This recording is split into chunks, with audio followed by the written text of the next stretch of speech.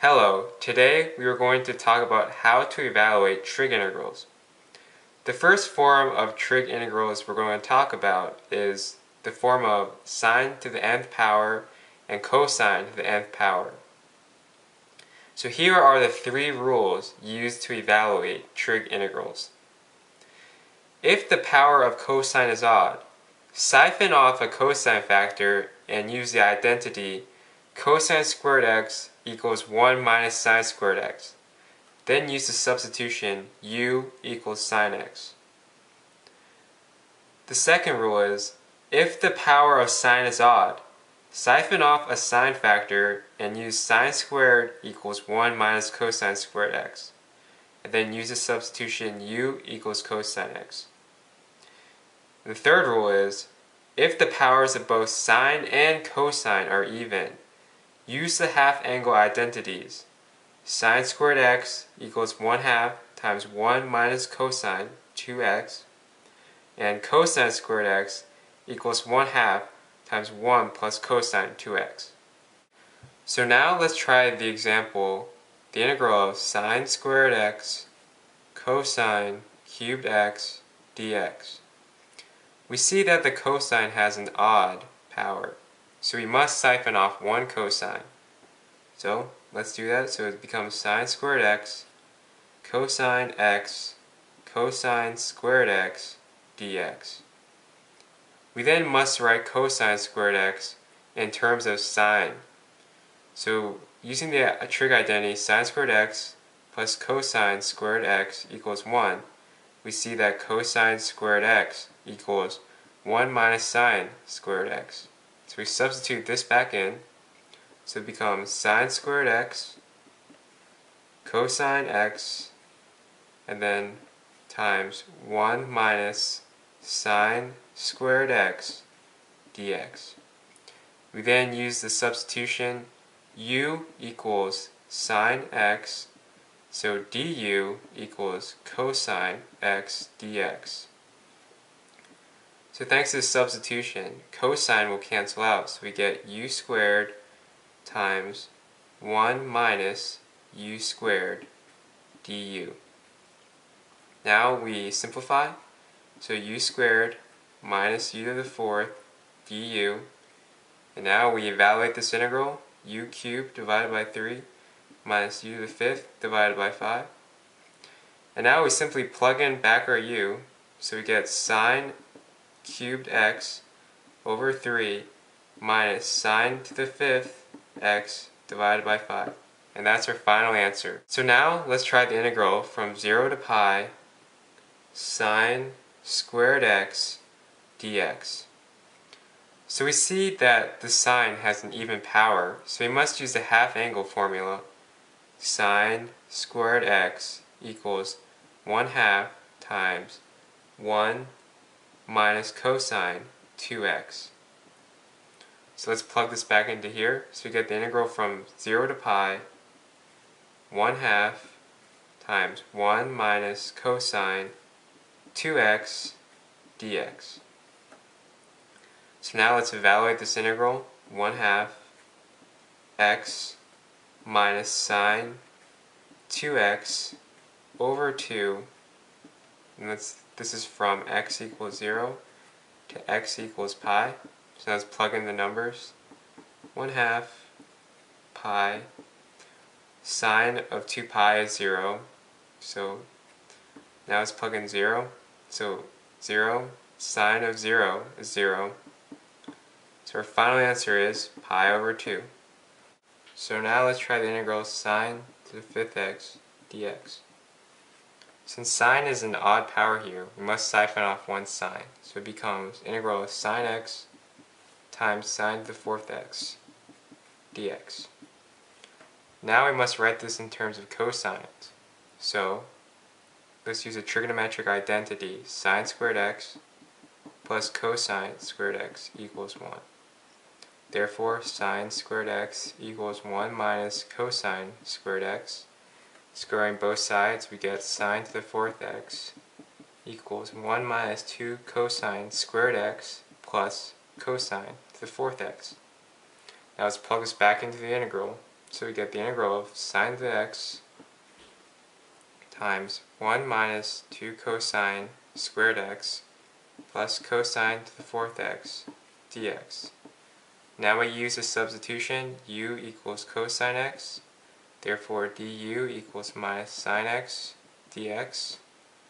So now we plug this back in the integral, this will cancel out. So we get minus 1 minus 2u squared plus u to the fourth du. Now we evaluate this integral, we get minus u minus 2u cubed over 3 plus u to the fifth divided by 5. Now let's just substitute u back in, so we get minus cosine x minus 2 cosine cubed x over 3 plus cosine to the fifth power x over 5.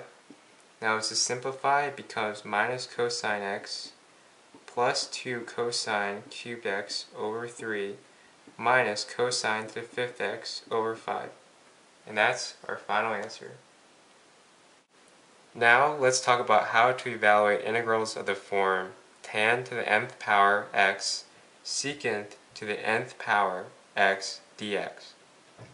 So the first rule is, if the power of secant is even, siphon off a factor of secant squared x and use secant squared x equals 1 plus tangent squared x.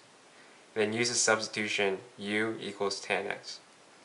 If the power of tangent is odd, siphon off a factor of secant x tan x and use tan squared x equals secant squared x minus 1. Then use the substitution u equals secant x. So now let's try the integral of tangent to the fourth x secant to the 6x dx. So we see that secant has an even power here, so we must siphon off the secant squared. This becomes the integral of secant squared x tangent to the fourth x secant to the fourth x dx. Now we must write this term in terms of tangent, so we use the trig identity tangent squared x plus 1 equals secant squared x.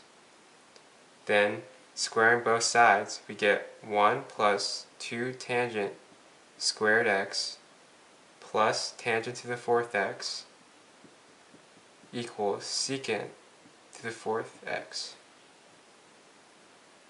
So now let's plug in this expression for secant to the fourth x. So we get the integral of secant squared x tangent to the fourth x 1 plus 2 tangent squared x plus tangent to the fourth x dx.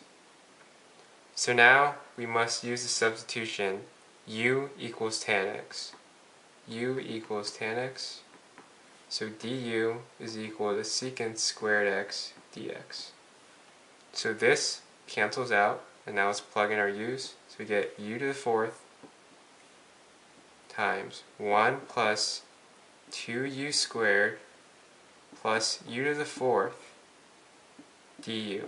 So now let's simplify this. So we get u to the fourth plus 2u to the sixth plus u to the eighth du. So now let's just evaluate this integral. We get u to the fifth divided by 5 plus 2u to the seventh divided by 7 plus u to the ninth divided by 9. And now let's just plug in for our u, which is tan x. So it becomes tangent to the fifth power x divided by 5 plus 2 tangent to the seventh power x divided by 7 plus tangent to the ninth power x divided by 9. And that's our final answer. So now let's try the integral of tangent cubed x secant x dx. So we see that tangent has an odd power, so we must siphon off a tan x in order to get secant x tan x. So let's do that. So you get the integral of secant x tan x tangent squared x dx. Now, we must write this term in terms of secant, so we use the trig identity tangent squared x plus 1 equals secant squared x. Therefore, tangent squared x equals secant squared x minus 1. Now let's substitute this expression back in. So we get the integral of secant x tan x times secant squared x minus 1 dx. Now we use the substitution u equals secant x. Therefore, du equals secant x tan x dx. So now let's substitute. So we get this cancels out, the secant x tan x, and we get u squared minus 1 du. So now let's evaluate this integral. So we get u cubed divided by 3 minus u. Now let's substitute secant x for u. So we get secant cubed x divided by 3 minus secant x. And that's our final answer. So the final forms of trigonometric integrals you encounter are in this form.